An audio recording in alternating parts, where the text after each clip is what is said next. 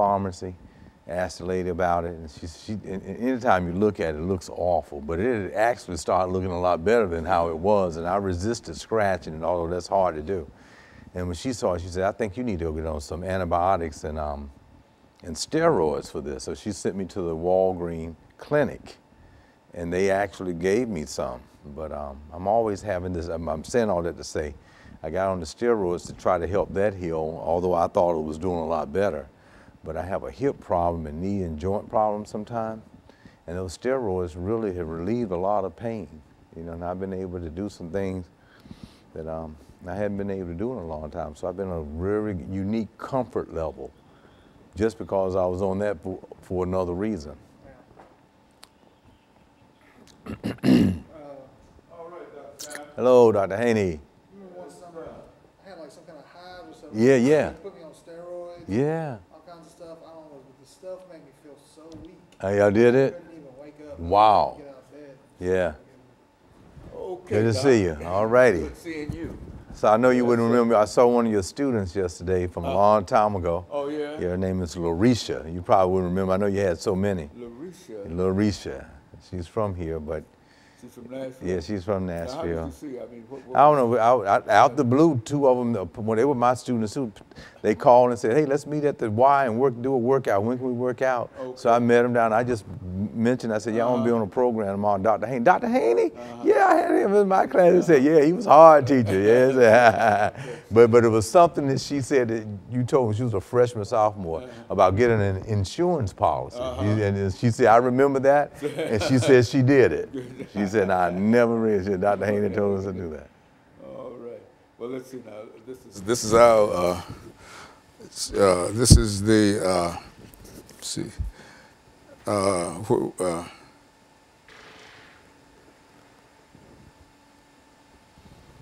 mass communications and personal human development. Mass is that the impact. Impact of mass communication on personal human. Yeah. Personality and human development. Okay, yeah, that's I sort of got that down in. Yeah, it seemed like your granddaughter touched on some of that this morning too. Impact of mass communications on personal and human development. Okay, very good. And you ready to deal with that? I'm ready. Okay, very good. This is the last show. Now, I know your granddaughter's happy. I've been in for 5 services.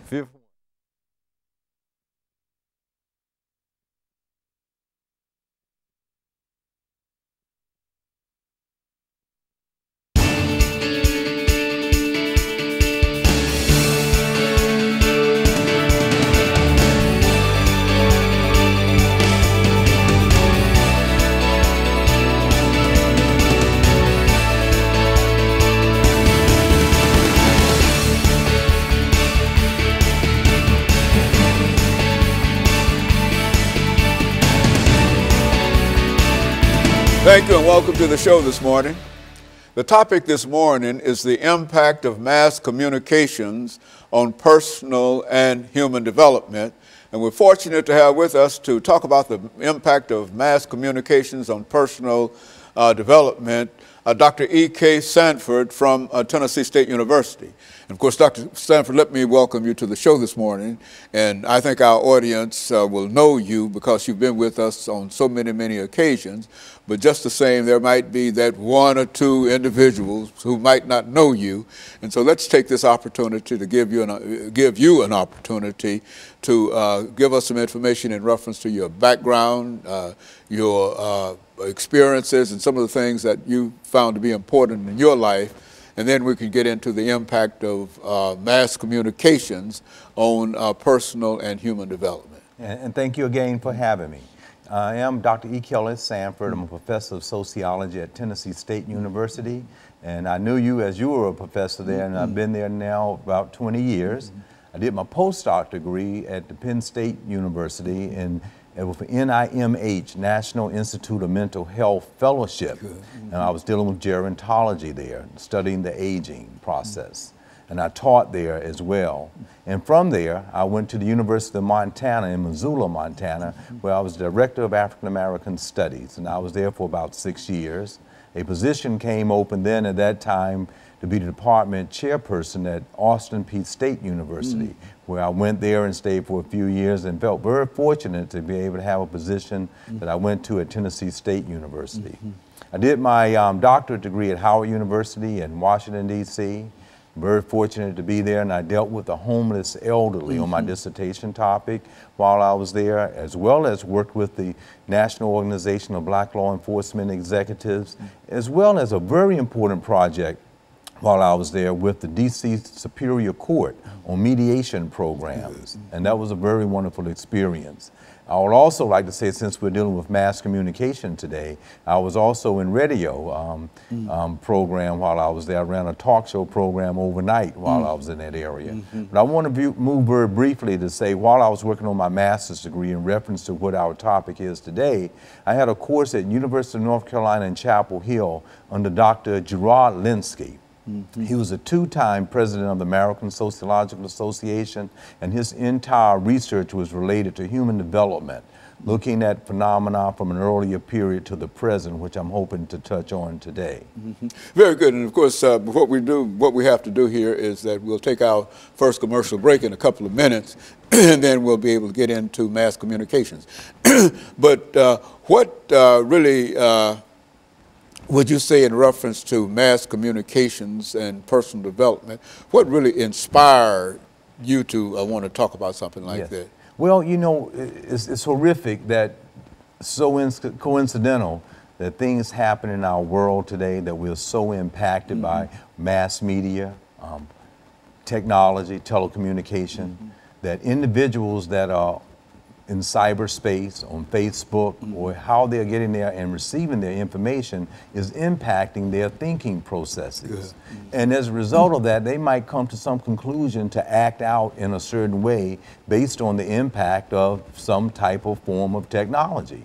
So I had that interest as you contacted me about a topic today, that given the horrific issue that happened in Orlando, and I know we may be dated, but one of the worst problems of mass killings that has happened in the United States of America, and then what is influencing people to go out and to act in those types of ways. So I thought in terms of understanding how is mass communication can be very positive within our postmodernist society in which we're living in today, but there are also a lot of negative types of problems that goes along with the development of mass communication, telecommunication, computer, being able to have information so rapid that's flowing in our society today. And so, in other words, what we're saying here is that Facebook and Twitter and all of these sites, websites, have quite a bit to do with our own personal human development. Absolutely, yeah, that's exactly what I'm saying.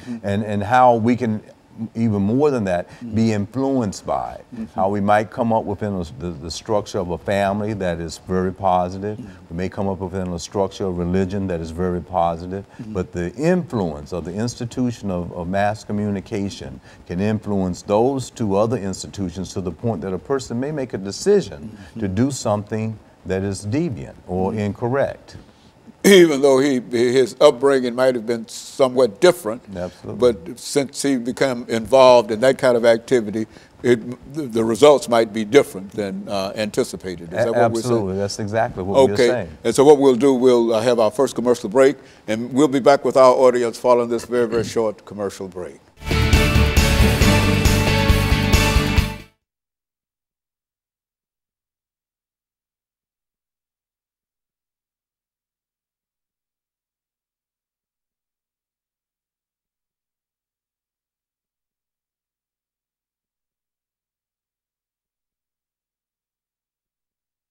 Yeah.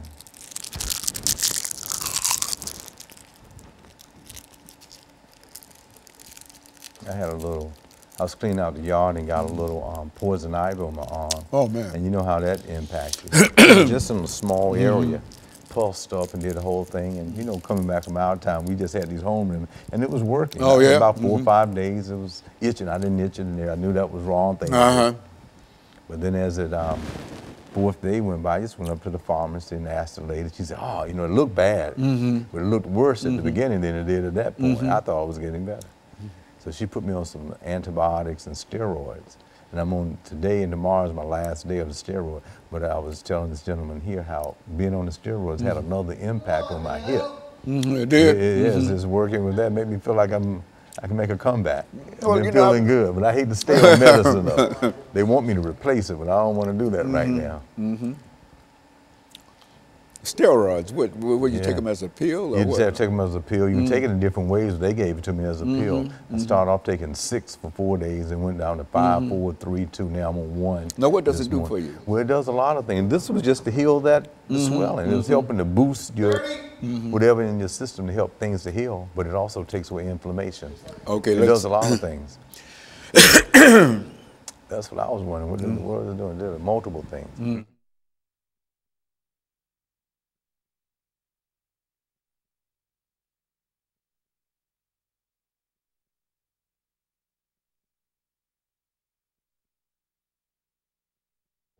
Thank you and welcome back to the second segment of the show for today. We're talking to Dr. EKSanford from Tennessee State University, and the topic is the impact of mass communications on personal and human development. Now, Doctor, let's see if we can pick up during this second segment on some of the ideas dealing with the impact of mass communications on social and, on political and personal and human development. I'll get it right. Yeah, go on. Let's see. Well, that's quite right. Yes, what I would like to be able to try to contextualize it is to say that we live in a society that is basically made up of 10 basic institutions, and on this show I mentioned them before. So the 10th one, as we have moved from pre-industrial to post-industrial to a postmodernist age into this highly telecommunication society right now. So things are just different even in our lifetime. And as a result of that, there's been some impact on all of us that have experienced that development from one period to the next period. And as a result of that development, how has that impacted us and our personalities? How has it impacted our needs? How do we feel if we don't have our cell phones with us? All right. How do you feel when you're on Facebook or on Twitter, as you mentioned earlier? If you can't get on that all the time. And That's right. Yeah, you feel. If you get a sense that, oh, where's my cell phone, you feel lost. Or you might make a decision to go back home and get it versus being on time for wherever you have to go. So how has just mass communication, development of telecommunication impacted our personalities? Another little behavioral difference, if you think about how laws have had to change, an institution of the law. Prior to cell phones, there was no such thing as texting. Now that we are doing that, how has mass communication made a person feel that is driving in a car, that feels a buzz, that they need to respond to it? And when they're responding to it, then we've had a number of deaths based on people driving and texting. So now laws are coming, making it illegal not to text and drive, or warning signs posted not to text and drive. So I'm saying that just to say some little elementary behavioral change just because of the development of mass communication, telecommunication. So when we look at other impacts, say from a child's point of view, to what degree will families be very much involved in child development from the sensory motor stage from birth to age 2, just in human interaction versus telecommunication? What would be the impact of a group that is spending time reading with all of the senses of the child and helping them to develop, to grow, to develop, to go into kindergarten versus where we're living in a telecommunication society? They are very much involved with them, but they are letting them watch videos. They hand them the telephone, video, and they are playing with it. And they're getting that type of stimulation versus a human interaction as we would have had when we were growing up. Now, we can look at this when we mentioned in the topic, the development of human societies. If we go to another country, as our President of the United States visited Cuba very recently, you will see people over there walking around, socially interacting, and since they do not have the telecommunication system that we have here in this highly industrialized competitive environment and market that we live here in America, you see much more human interaction. You probably will not find some of the same symptoms that we will have because they don't have that. So those are some of the positive things about not having access to it, while indeed we have it, and there are a lot of negative things that come from it. It creates a lot of problems because of our ability to deal with some of these things. Absolutely. From the classroom to human development and also societies. So I'm looking at this issue that we have when we look at some of the issues and concerns and problems that we have in society. Of course, telecommunication is here to stay. It is fastly growing. You know, when you learn one thing, it's already outdated and the new one is already out. They're developing right now something new. But what is the impact of that on personality development, our need, being at the table for dinner with a family? Will everyone have the phones out, or do they miss the whole communication and interaction between each other? How has that impacted us? Now, when we've had earlier shows and talked about deviant behavior, how has something like that taken a person that's by themselves and they are following some other type of a deviant type of communication on Facebook, Twitter, or Instagram, or whatever they are doing, and they are being influenced by that. They are changing their patterns of behaviors to do deviant things that will not follow the rules and regulations of the law, and they will go out and act on it. So this is impacting us in a certain way. So while there are some positive things about it, of course, it's here to stay, and it's going to even develop to a higher degree, and we don't even know where it's going. So there are some positive things about it, but we also have to be very concerned about some of the negative things about it as well.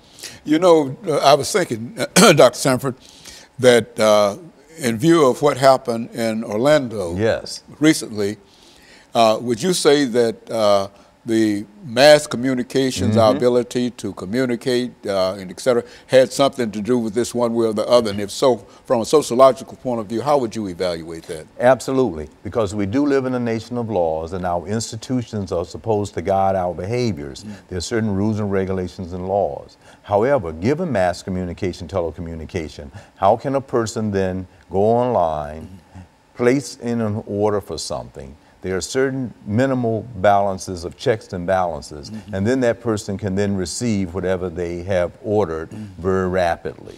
So if you look at this particular circumstance, with anything that someone wants, they can go out there and they can get some feedback on it very quickly. And then they can go and act on it because we have advanced and everything has become so quick and rapid. So it has indeed had a negative impact on our society with criminal behavior. And so many people are buying into social media and whatever. As a matter of fact, it's almost unusual for a person not to be involved in social media one way or the other. Is that what Absolutely, it is. And we're all involved. I think the question becomes, to what degree are we involved? We're already at a high level, and then others are at an even higher level. So when we look at this incident of the Orlando or any other setting that comes up where people are involved in deviant behavior, even in other countries, many instances, they are not talking to the person directly and being influenced by them, by being a part of that group. They are just through cyberspace communicating with them, watching it on the Facebook